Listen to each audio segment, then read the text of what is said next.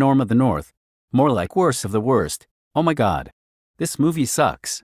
This movie was about a polar bear named Norm, who's along with these squirrels who goes nuts going on failure adventures together. Norm stole the name from Phineas and Ferb, which Phineas and Ferb is way better than this movie. Socrates Seagull is a nerd. I rather prefer Mr. Scrooge from DuckTales better than him, and the rest of the characters as I don't care about them. But 2 years later, they released a second movie called Norm of the North, Keys to the Kingdom. Norm of the North, Keys to the Kingdom? More like worse of the worst, piece of the shit dumb. This movie sucks.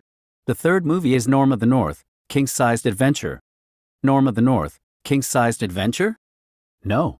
More like worse of the worst, failure-sized adventure. Oh my god. That third movie sucks, and has its fourth called Norm of the North, Family Vacation. Norm of the North, Family Vacation? Nope. More like worse of the worst, bummer vacation. Oh my god. That movie also sucked too as well. The animation is dumb. The music is gay. And the songs are useless. Who likes this movie? Emoji yes, the Logan Swan Productions fan 2017. He made a salute on it. So I respect his opinion. And do you know who hates this movie? Larry Koopa fan 2006 Reborn. He made a rant on it. So screw Norm of the North. And screw Abominable for 2019. But anyways, I say Jan Home is so many times better than Norm of the North. End of rant.